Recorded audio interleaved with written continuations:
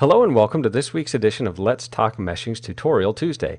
In this video, we're going to discuss part of the structured solver, specifically the interior controls. Here we have a domain with very interesting clustering defined by breakpoints on the two vertical connectors. Let's get right to the structured solver by first selecting your domain and then going up to the menu and clicking Grid Solve. As you can see here in the panel, the structured solver gives you a lot of controls, primarily controls around the edge or the boundary of your domain, and on the Attributes tab it gives you a lot of controls regarding the interior of the domain. We're focusing on the frame that's labeled Interior Control Functions. It has a drop-down box that gives you three options: Thomas-Middlekauff, Laplace, and Fixed Grid. The first option is Thomas-Middlekauff. This method clusters the interior grid points based on how the grid points are clustered on the boundaries. You can see how it carries the clustering from the sides into the interior.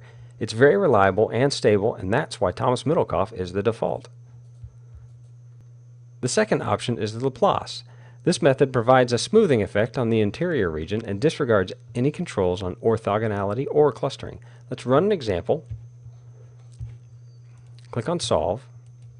We'll run it for 20 steps. Push Run. And you can see here it has a very diffusive effect on the interior of your domain. I'm going to reinitialize it. Let's go back to the Attributes tab so we can talk about the last option in the Interior Control Functions drop-down box, and that is Fixed Grid. This is a very subtle method. It tries to smooth out any minor slope discontinuities. Let's run it for 20 iterations.